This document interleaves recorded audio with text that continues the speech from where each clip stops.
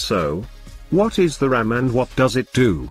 Random access memory, or RAM, pronounced as RAM, is the physical hardware inside a computer that temporarily stores data, serving as the computer's working memory.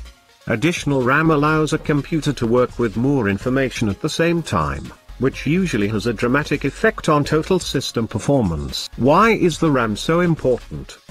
The more RAM your CPU has access to, the easier its job becomes, which enables a faster computer.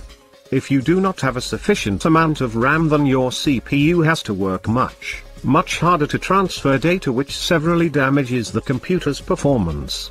Random access memory also helps your system support software. Thank you for watching this video. If you enjoyed this video, hit the like button and subscribe this channel for more videos.